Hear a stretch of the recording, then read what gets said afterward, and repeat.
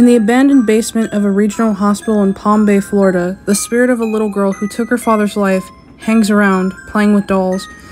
Though she may be your typical cute little girl, her eyes are missing and she's crying tears of blood, causing her snow-white dress to become stained slightly with scarlet.